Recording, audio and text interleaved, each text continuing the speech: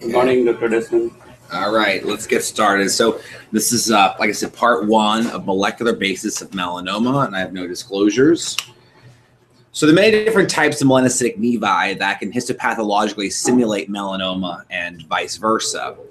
And diagnostic discordance between dermatopathologists for melanocytic lesions has been estimated to be up to 25%, which is pretty surprising, right? And due to medical legal risks, there's basically an incentive to push the diagnosis towards melanoma. And while this may decrease mortality associated with melanoma, it can increase morbidity as well as costs, okay, for the patient.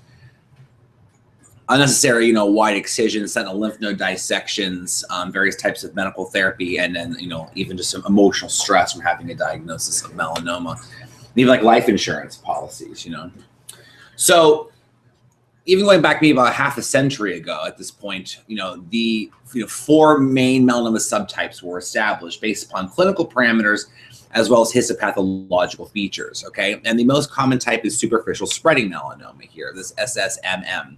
And it's characterized, it always has a radial growth phase. So radial growth phase essentially is analogous to like melanoma in situ, but you may have some melanocytes within the superficial dermis.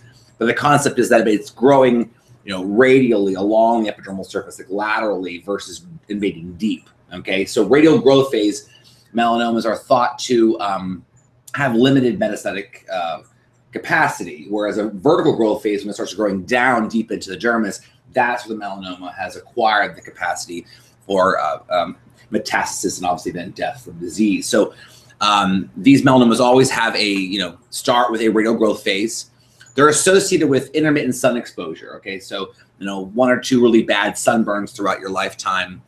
And most commonly occur like on the trunk, okay, the back, the upper thighs, okay? And this is the kind of melanoma that is associated or tends to arise within association with a melanocytic nevus, okay? So this is the morphology of superficial spreading type melanoma. You can see you have these very large nests. It kind of consumes the epidermis, areas of confluent melanocytic growth. But then really very striking here are these kind of just scattered pagetoid melanocytes scattered above the epidermal surface, this kind of so-called buckshot scatter, okay? It's very characteristic of this type of melanoma. Lentigo-malignant melanomas. These melanomas have a very prolonged radial growth phase. So a lot of times they can have a very extensive kind of, surgical defect by their removal, but they tend to have a very prolonged radial growth phase before moving into the vertical growth phase. Okay, so a lot of times if you catch them, a lot of times they have more of a surgical, like I said, defect issue than they are risk for metastasis. So a lot of times when you catch them, they're not really invasive, or if they are, they're thinly invasive, but obviously not in all cases. These melanomas do not arise in association with nevi, okay? And they tend to occur on the face. So areas of really intense chronic sun exposure, the face, maybe the hands, or the proximal forearm, the proximal arms, forearms. You can see here, this proliferation is characterized by a single file lentiginous proliferation of these atypical melanocytes along the basal layer. So just kind of like a single file line along the basal layer. And you may or may not have pagetoid descent of these melanocytes in this type of melanoma. The melanocytes actually in this type of melanoma are also more of a dendritic morphology. You can see here more of like a spindle or dendritic morphology compared to the melanocytes in superficial spreading type, which are more round and epithelioid. Acrolentiginous melanomas, these obviously occur in the palms and soles and subungual locations. They also always start with a radial growth phase. And obviously there's no association with sun exposure. These are typically sun protected sites. You kind of have like a mixture between a lentiginous and a nested pattern, okay? So, single file proliferation, these very abnormal melanocytes with a dendritic morphology along the basal layer. But you may also have, pagetoid scatter throughout the epidermis and even like nest formation. And then lastly is your nodular melanomas. These melanomas actually can occur anywhere. They don't necessarily have a real strong association with like sun exposure. They can occur in chronically sun damaged or in intermittently sun damaged sites. And the key thing about nodular melanomas is that basically they skip the radial growth phase. Okay, so they're almost like de novo invasive vertical growth phase melanomas, and so they tend to grow pretty quickly. So these are the melanomas that patients, when they present, a lot of times present with advanced stage, at least pathological T stage in terms of breast lobe thickness. It's usually the melanoma, the nodular melanoma subtype.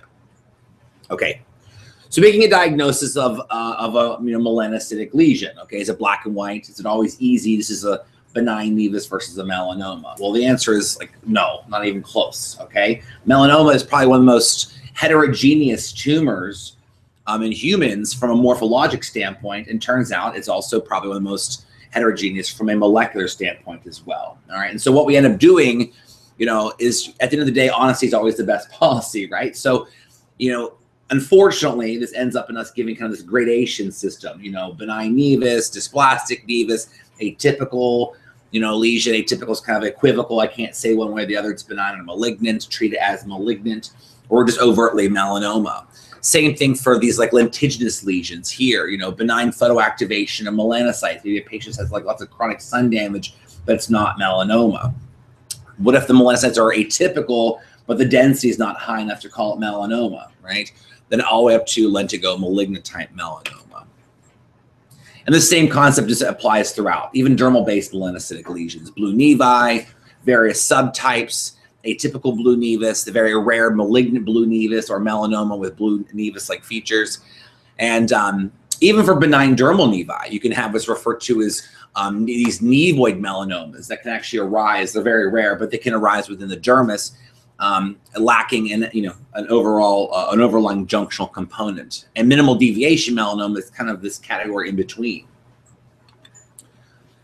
And that's not even talking about spitzoid lesions. Okay, so spitzoid lesions, it's the most diagnostically ambiguous category of all melanocytic tumors. And there's the benign spitz nevus. When is it safe to use the term spitz nevus? A lot of people say, in children less than 10 years of age, and there's no morphological criteria wrong with it. Okay, if that's the case, fine. We can call that one tumor spitz nevus. But for the most part, people tend to now categorize these tumors at least into atypical spitz tumor category, and kind of risk, grade them from low risk to high risk in terms of aggressive biological behavior. Then lastly, you've got spitzoid melanomas. So again, this can all be very challenging. And then what does a dermatologist do when they get, one of these reports? They may not understand what you're actually communicating to them in terms of the true risk.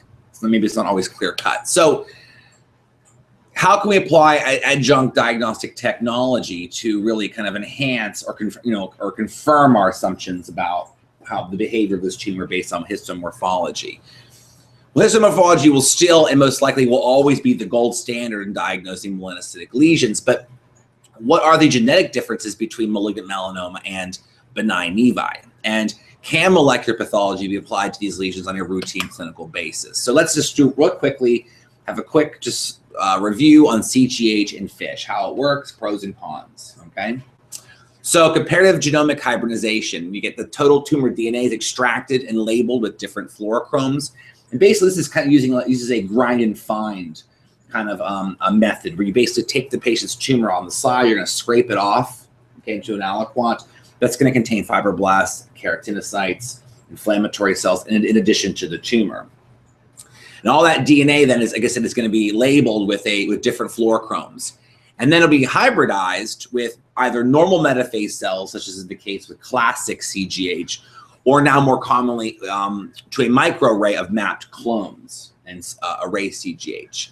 And copy number gains and losses will be identified through variations in the intensity of the fluorescent signal. You can see here, basically, here's the tumor DNA here. This is the kind of the control or the match, right?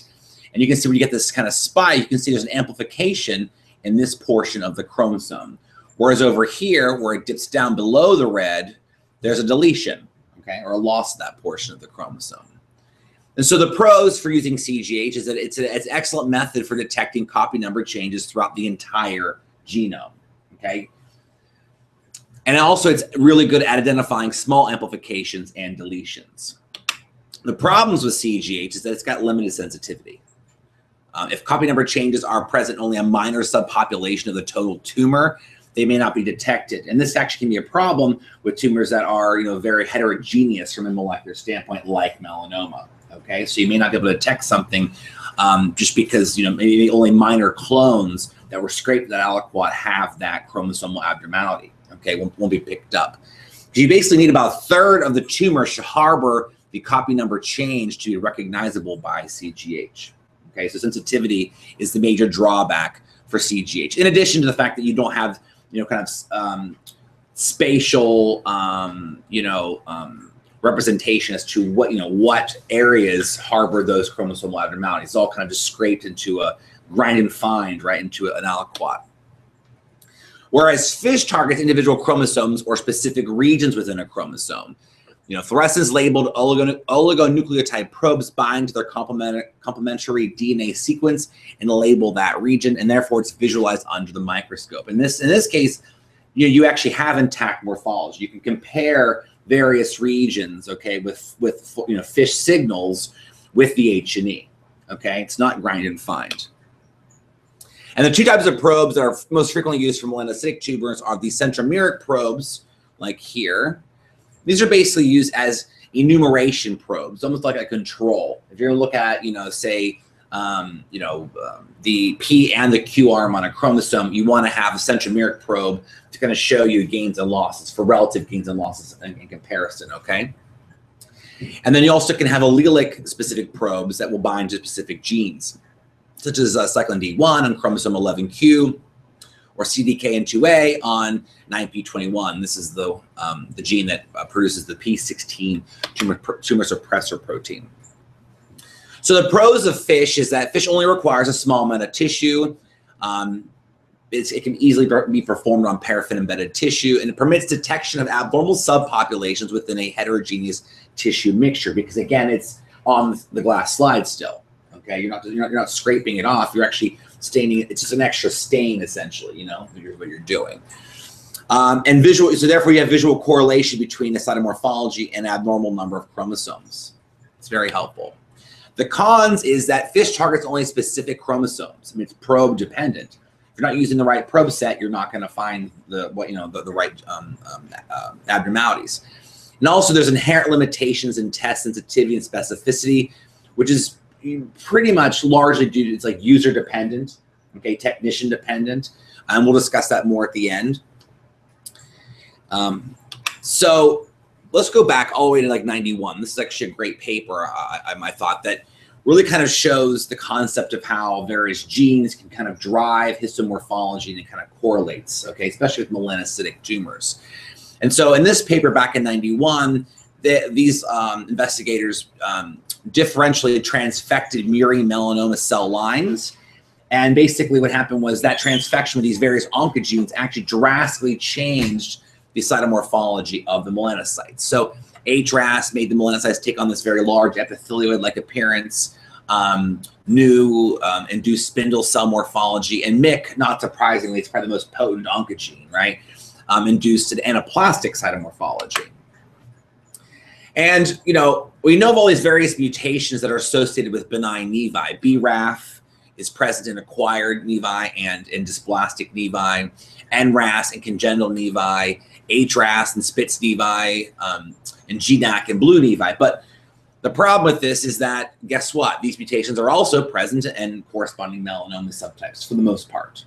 Okay, so we really don't have a specific mutation at this point that can tell you definitively, yes, this is melanoma or not, just from a single mutation standpoint, which again makes sense. These tumors are extraordinarily heterogeneous, right? You're not going to just have one marker. It's going to help you tease out the difference. So basically, based on CGH and DNA microarray technology, it's established that 95% of melanomas have chromosomal aberrations, whereas benign nevi lack chromosomal abnormalities. And if they do have chromosomal abnormalities, they're very restricted, okay? They don't overlap with the type seen in melanoma. And specifically, the most, I guess, notorious or most famous one at this point, or well-established one, is that 20% of Spitz nevi can have gains in isochromosome 11p. And that's the part of the chromosome that contains the HRAS oncogene. And this aberration is not seen in spitzoid melanomas, okay? So if you actually have an HRAS, or if you have gains in 11p, that's actually in a spitzoid tumor, it's actually like kind of confirmatory that it's not a spitzoid melanoma. We'll get more to that later. And the reason why frequent chromosomal aberrations are seen in melanoma and not in nevi is due to increased cell cycle control in nevi. So what happens is, you get this kind of initiating driver mutation by, say BRAF or NRAS. What's going to happen is the cells are going to divide, and the tumor grows to a certain size. But importantly is tumor suppressor mechanisms are going to kick in. You have upregulation of P53, RB, P16, and that's going to cause the cells to stop dividing, okay, and then basically mature. And that's how you have a nevus. I mean, nevus, a benign tumor grows to a certain size and stops, right? If it doesn't stop and it keeps growing, it's not benign, it's malignant, okay? And that's very important because in adult stem cells, if you remember, the adult stem cells don't have, or I should say, adult stem cells have a finite capacity for replication, okay? So every time the cell divides, the telomeres get a little bit shorter and a little bit shorter and a little bit shorter. So if you have a proliferation that's growing and growing and growing, what can happen is you need that tumor suppressor function to kick in to kind of put the brakes on the proliferation to prevent the telomeres from being lost completely, okay? And that's actually what nicely explains your common acquired nevus. The proliferation starts in the epidermis. The cells grow out peripherally in a radial growth phase. Starts out as a junctional nevus. And what happens, it'll migrate out, peripherally or radially, stop dividing, and then the cells drop down into the dermis, okay, and mature. And that descent from junctional to compound to dermal nevus is basically a sign of intact tumor suppressor function and so-called maturation with dermal descent or differentiation. And the melanocytes transform from type A, I don't know what happened here, a mailbox and a film wheel, but it's supposed to be arrows. But you migrate basically from type A, okay, which is basically larger cells that contain pigment, to type B, which are smaller and have just these, kind of hyperchromatic nuclei, very little cytoplasm, reminiscent of like a lymphocyte almost. And then type C, which is not really present here, but type C is more like a nerve sheath or spindle cell morphology. And that's very reassuring. When you see that, I'm not worried that this tumor is melanoma, okay? And most importantly, the melanocytes within the dermis really shouldn't have dermal mitotic activity, all right? The absence of mitotic activity confirms that basically these cells are no longer dividing. And hence, this is what defines senescence, okay? And senescence is defined as an essential mechanism that prevents cellular division beyond a critically shortened telomere length, okay? And it's caused by upregulation of tumor suppressor genes, P53, RB pathway. These will permanently arrest the cell. However, if you have mutations in these tumor suppressor genes, right, the cells can basically replicate beyond their critically shortened telomere length and place the cells in crisis, okay? So crisis is when cells carry on division but show high rates of apoptosis. And this is actually when you have open DNA ends and end-to-end fusion of chromatids. And so once your telomeres are gone, all these kind of sticky, frayed, chromatin ends will bind to each other, and you kind of have this cascade of progressive chromosomal abnormalities that occur, okay? And actually what's interesting is that, maybe, hypothetically, regression in melanocytic lesions, which we attribute to immunological response, may be a reflection of this phenomenon. Who knows? So you can see here, basically, you've got oncogenic driver mutation. If tumor suppressor function is compromised, you're gonna have chromosomal rearranging here, and eventually a stable clone will arise, right? That is melanoma.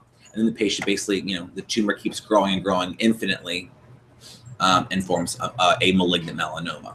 And in certain conditions like so-called dysplastic nevus syndrome, there are patients that have familial or germline mutations and tumor suppressor genes, okay? So they actually may, and that actually probably explains why sometimes you get these like de novo melanomas that don't arise within benign nevi. They're just kind of on their own, instantaneous. And it's probably because the patient already lacks the tumor suppressor function. It's already been compromised.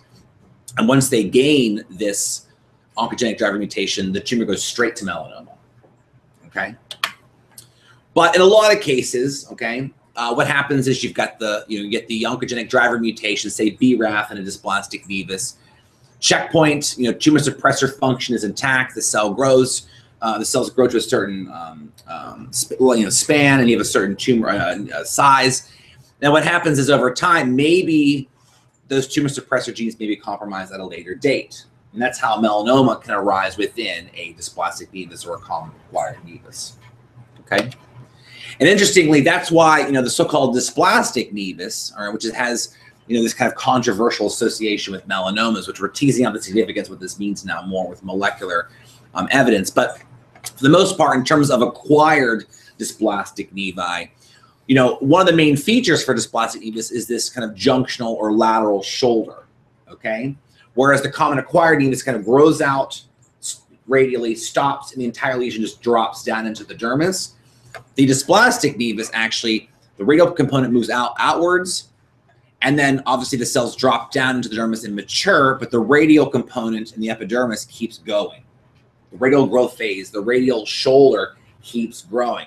And maybe, all right, maybe some kind of genetic event occurred here, all right, that's different from here, that, so maybe some kind of compromise of tumor suppressor function that's allowing these cells to continue dividing, all right? And that's why, and a lot of times on a shave biopsy, this is the portion that extends to the tissue edges. So you're leaving behind the worst part of the lesion. If there is something to worry about, you're leaving it behind on the biopsy.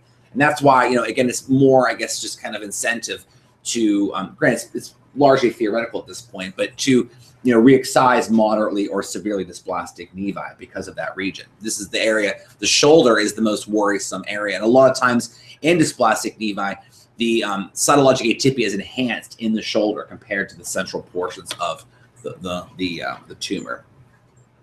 So this is a very important paper that was published in New England Journal of Medicine, I guess about 11 years ago now, which they evaluated 126 melanomas for genome-wide alterations using CGH, and then also looked at BRAF and NRAS mutations. And they lumped their melanomas into 4 categories: chronic sun-damaged skin, without chronic sun damage or intermittent sun exposure, and then some protected sites like acral and mucosal melanomas.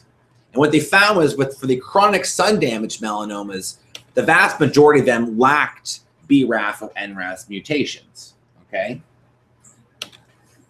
But not surprisingly, guess where? They most commonly occurred on the face, okay, the head and neck area. And so if you think about it, this is analogous to your lentigoma malignant melanomas. If you remember, that's the kind of melanoma that does not arise in association with nevi. All right, so it makes sense that maybe you're not going to have BRAF or NRAS mutations.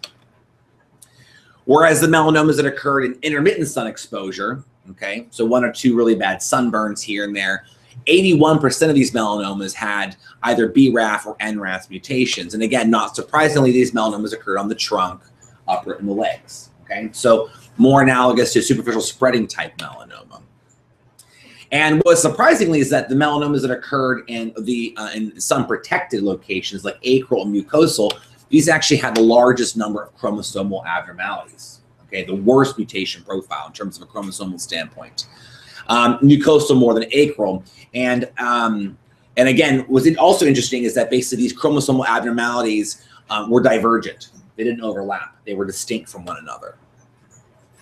So after this, so in this paper here by Casorzo's group, they tried to see, can we demonstrate a progression, a stepwise progression from precursor lesion to nevus to radial growth phase melanoma, vertical growth phase, and metastasis, and by using FISH. They looked at chromosomes 6, 7, 9, and 10, and none of their benign nevi, 30 of them, had alterations in chromosomes 6, 9, and 10. In one case, had monosomia of chromosome 7, just loss of 1 copy.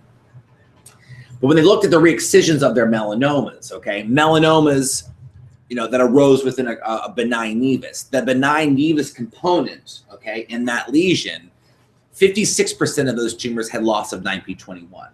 Okay, that's the p16 correspondent. All right.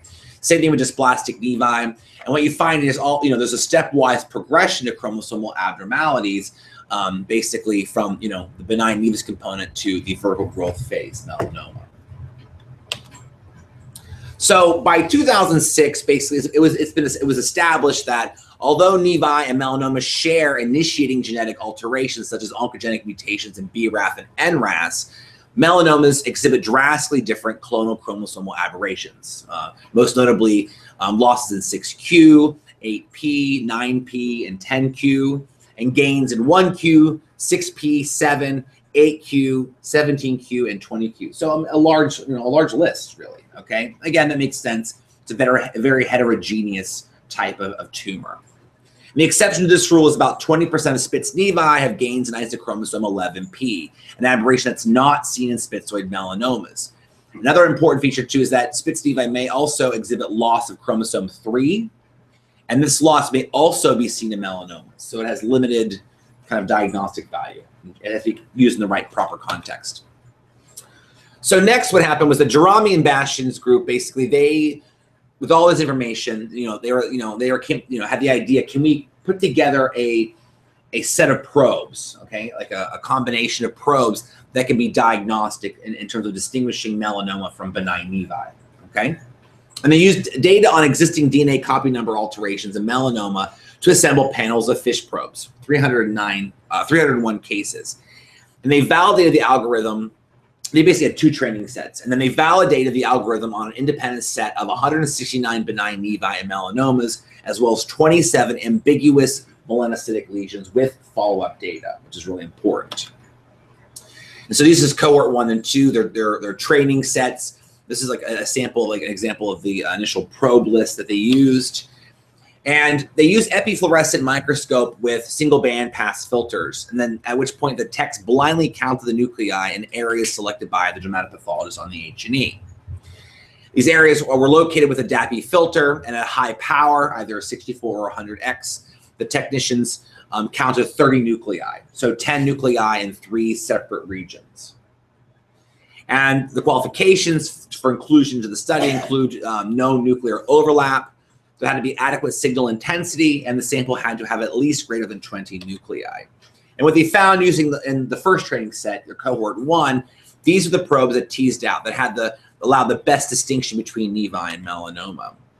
And so this was the initial panel they kind of put together here: 11Q in green, 6P, 6Q, and centromere 6. All right. And they calculated average signal number per nucleus, percent gain, percent loss, percent relative gain, and percent relative loss. And basically, using the second training set, they are able to come up with this value that basically if you have 38% of the nuclei containing more than 2 signals for 11Q, it's melanoma, right? Melanomas also have greater than 55% of the nuclei containing more 6P25 than centromere 6, and greater than 40% of nuclei containing fewer 6Q than centromere 6. You see here, this is why that centromere enumeration probe is important, to kind of have an understanding for gains and losses. And then using this information, looking at cohort 3 and 4, which was bona fide nevi and melanomas, as well as the ambiguous lesions with follow-up data, they concluded that basically there's a high sensitivity and specificity for distinguishing melanoma from nevus. 86.7 sensitive, 95.4 specific. And also what's very interesting in this study is that the metastasis-free survival for the histopathologically ambiguous lesions with follow-up or outcome data showed that basically a drastic difference between the FISH negative and FISH positive tumors. Okay, so it's very kind of reassuring and exciting that this test may be useful as an adjunct for identifying malignant melanomas. And this is a nice picture here on Dr. Bussam's review paper that he published a couple years ago. There's a normal cell here. You can see there's 2 copies of each color, whereas a melanoma, you can see here there's multiple gains in RREB1. Okay, that's 6P. There's also gains in CCND1, which is 11Q. So other investigators actually reported similar FISH results when they try to kind of replicate this data. And the sensitivity and specificity is all kind of within the same relative span here. 85% sensitive here, 90% specific, 94% sensitive, 94% specific, 82% sensitive, and 98% specific. And this paper here actually just looked at melanomas only, 500 of them, and they actually found that 83.8% of melanomas were FISH positive, which is interesting or reassuring. But is this as good as it gets? Well, the sensitivity for the melanoma FISH test, that probe set that was put together, only has a 70% sensitivity for spitzoid lesions. And that's actually the diagnostically most challenging, right, or ambiguous category. So 70% is really not good enough. I mean, 30% of melanomas it's going to miss.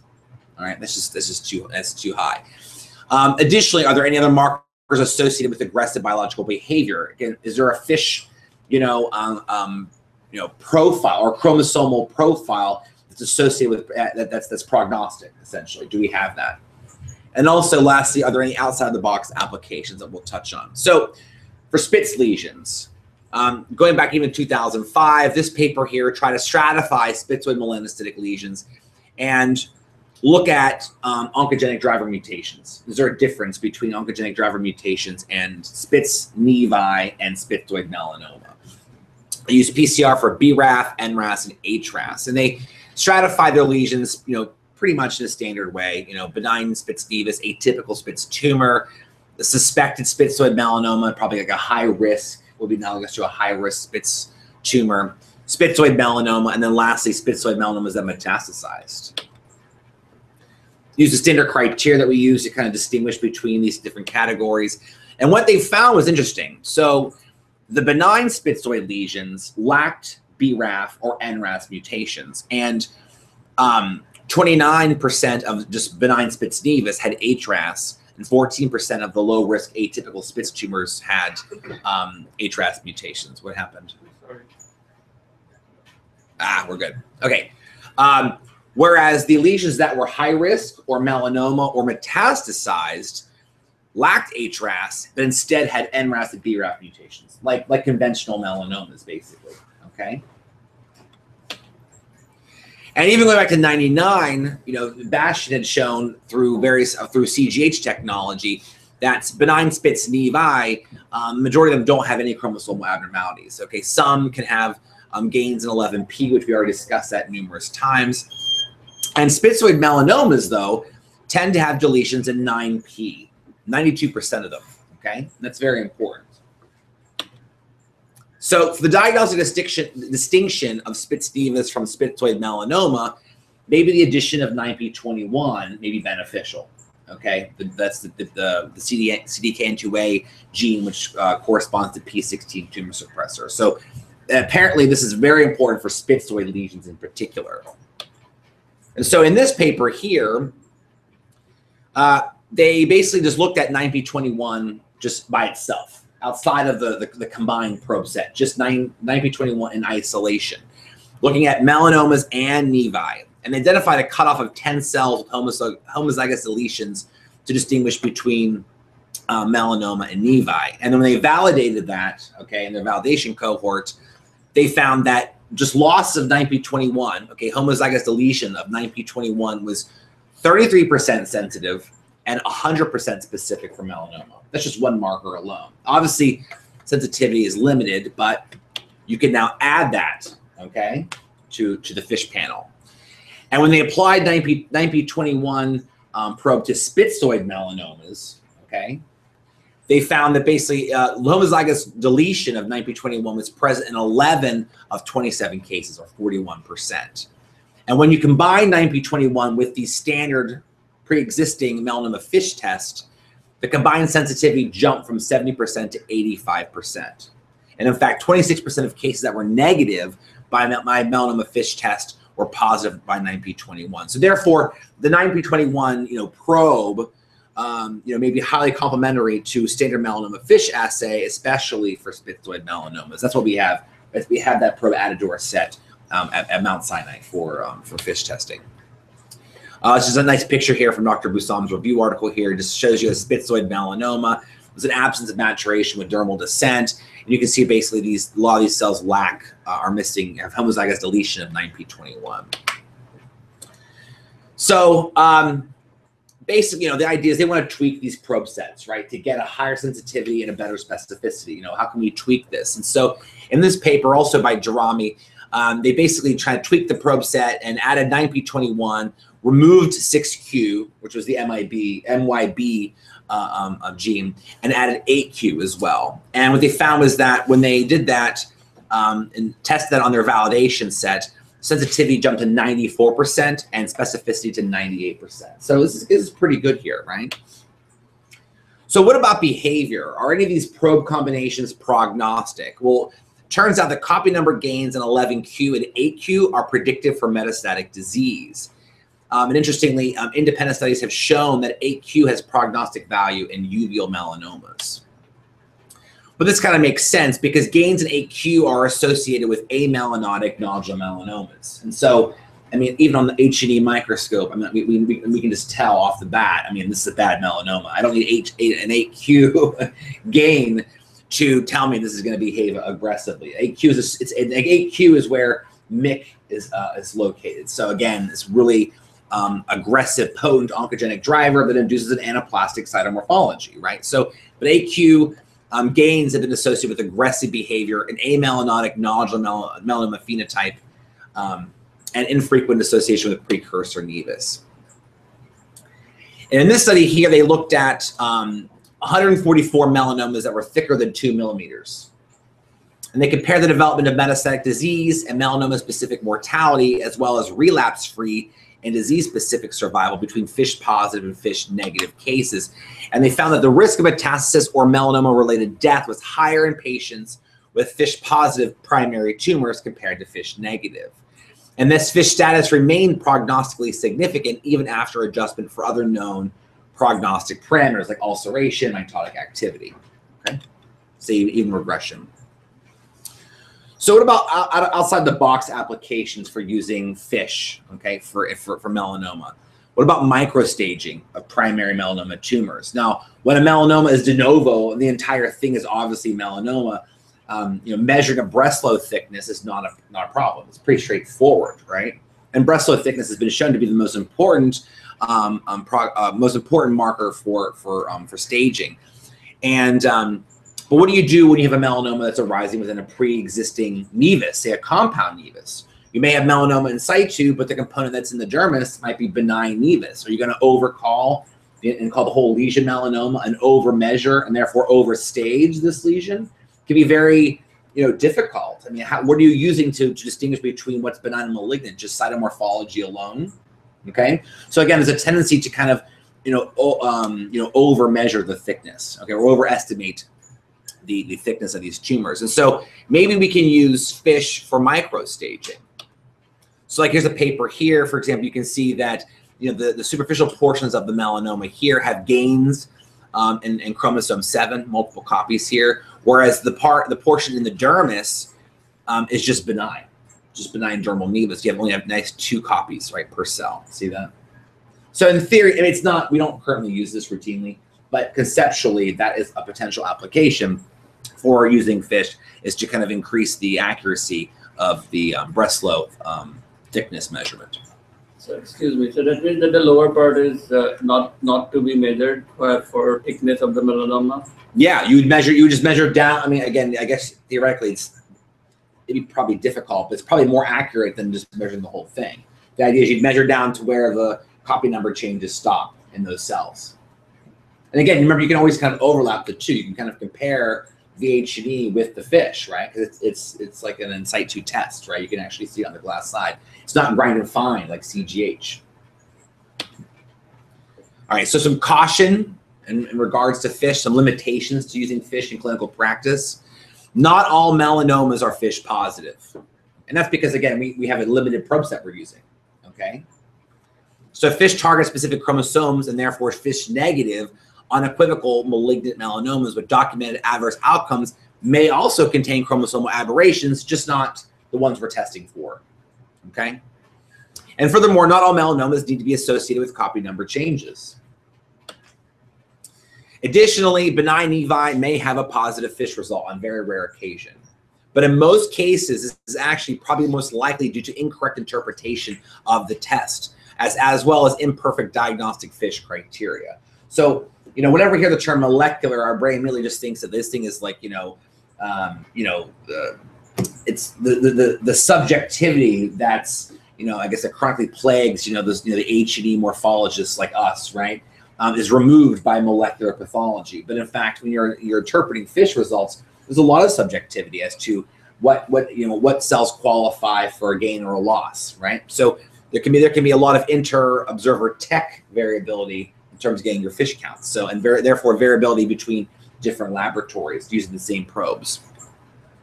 Also, to keep in mind that focal assessment versus random assessment, the pathologist is like circling an area of concern, may result in cherry picking of abnormal nuclei. And then also, while Spitz nevi are usually fish negative, a significant subset of Spitz nevi are tetraploid, which may lead to false positive enumeration. And so tetraploidy is apparent when there are 4 copies per nucleus of any chromosome tested. And then the issue here is basically whether to discount tetraploid nuclei, and this is not always straightforward, okay? So what do you do when you have 3 copies, okay? Is that a true gain, or is this a tetraploid cell where one of the nuclei or one of the chromosomes has been truncated or chopped off just through sectioning of the tissue? Again, a cell is a sphere. We're looking at cut sections through that. Maybe just the blade chopped off a portion of the chromosome we're looking at, we're looking for. So therefore, it can affect your overall counts. And tetraploid just kind of makes things more complicated. However, there are rare true fish positive unequivocal benign nevi that have been documented, okay, histopathologically and clinically. And this is not really surprising, I guess, if you really think about it. I mean, we know that benign Spitz nevi can have gains in chromosomes, so why can't other forms of benign nevi? I mean, it's just reassuring that it's an uncommon phenomenon, right? But you can't make this dogmatic and this kind of black and white concept. And this really kind of highlights the inherent limitations to the specificity of empirical thresholds or cutoff values. Now, the use of CGH in clinical practice. CGH is currently the most widely used tool for problematic spitzoid melanocytic proliferations.